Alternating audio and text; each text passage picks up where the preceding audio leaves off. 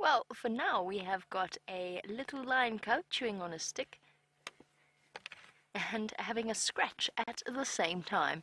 The lovely thing about lion cubs is that they're not necessarily sleepy for too long. And even in the heat of the day, sometimes their playful urges slightly overwhelm them and they get distracted. Short attention spans like little children.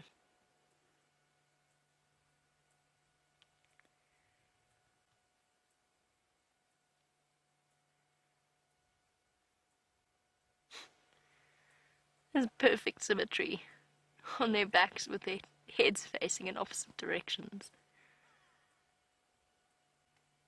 Nothing quite looks as comfortable as a leopard, but lions come pretty close, especially when they've managed to contort themselves into strange positions like this, and somehow manage to look perfectly at peace with the world around them.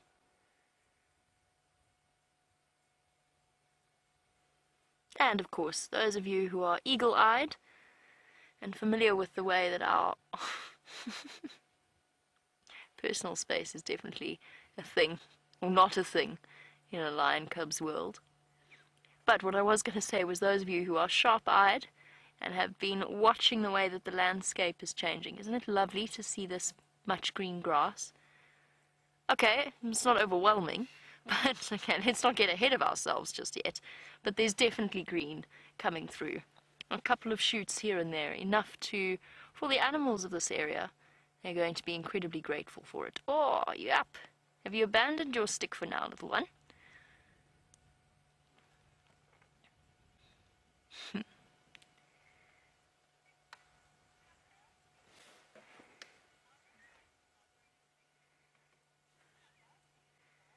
And Tucker, who is 4 years old. Tucker, aren't these little baby lions so cute? Tucker's worried that the bugs are bugging the little baby kittens.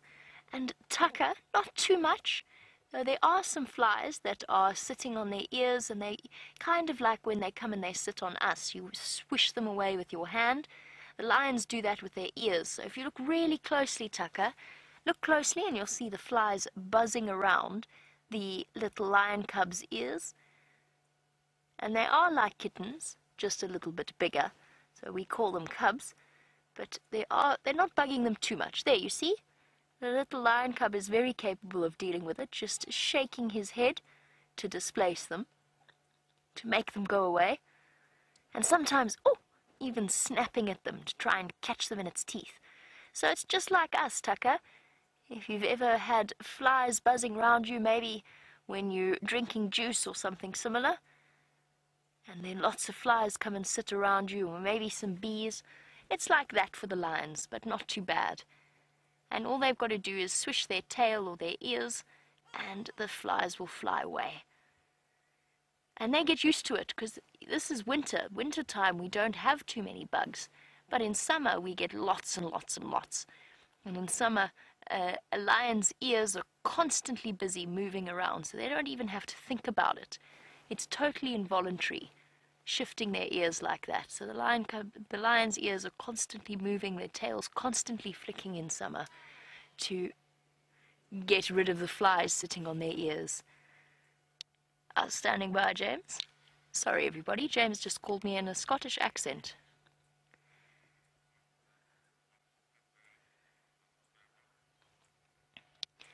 James, Buffelshoek cut line at the junction with Buffelshoek West. If you look, there is a bush willow about maybe 20 meters from that junction, west from that junction, right on the side of the road, bush willow.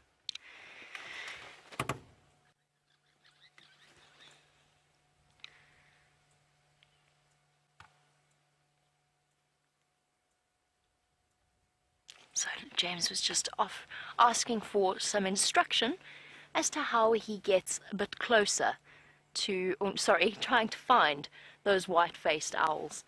And I have to admit to having had some help in finding them in the first place. So if you don't know where they are very, very tricky to see.